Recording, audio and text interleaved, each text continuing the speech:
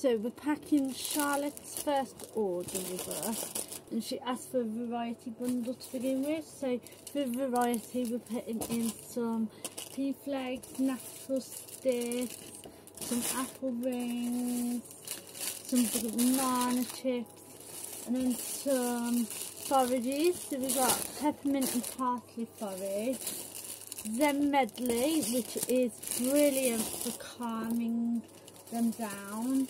We put in a fresh breast mix, which is to help with dental and their breath. A grind forage, which is specially designed for their teeth and keeping their teeth low and that, because not all hays are soft, and this adds some coarse hay to the mix. She also ordered a hay rope, which is wonderful. It's got herbs mixed into it, and you hang it, and it takes them a bit longer to get through the hay, and it's more enriching and mentally stimulating for them. There is the wildflower mix, which obviously is flowers, and she ordered 2 of those, so we popped 2 of those in for that. She also ordered 2 herbal mixes. I think we might need a bigger box. Bear with me and I'll get a bigger box. Right, so we've got a bigger box and I repacked it. She also ordered some of our herbal hearts, which is absolutely beautifully handmade by myself, and it's got one of the some of the wildflower and summer sunshine flowers that top it.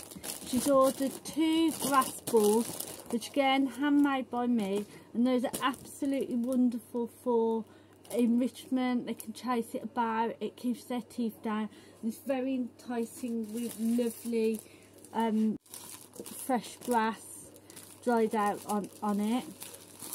We've got the apple and pansy hearts, and then last but not least, she also ordered our nettle forage and our colt's foot forage, which is new.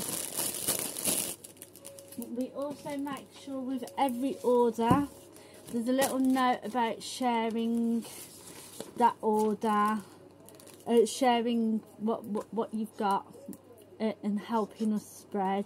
And we also pop in some tea bags so that you can infuse your guinea pigs or rabbits or even other small animals' water bottles with the forages that you get in the pack as well.